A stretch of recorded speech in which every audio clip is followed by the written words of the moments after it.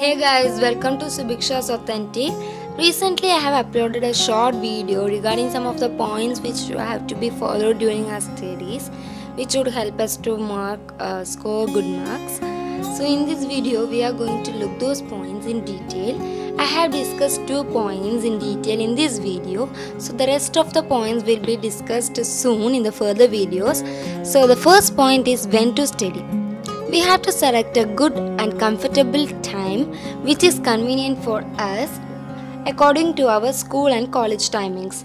So you have to utilize time in the morning and also in the evening night. So you have to cover the subject daily which is taken in the school. So the second point is where to study. In the same way, you have to select a comfortable place which is convenient for you so that you can study in peacefully. It should be very clean and neat. Your study table should be organized and very clean. It should be neat. You have to keep a fixed place so that it would help you to not change your mind. Okay, follow these steps and tell your feedbacks. Thank you.